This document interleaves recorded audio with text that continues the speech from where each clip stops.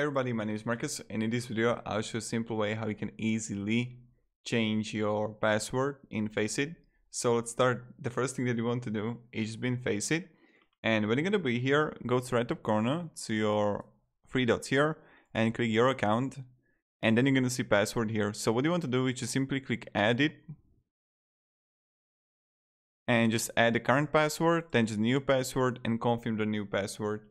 And this is pretty much how you do it. So thank you very much everybody for watching. If you have any questions, guys, ask me down in the comments. And yeah.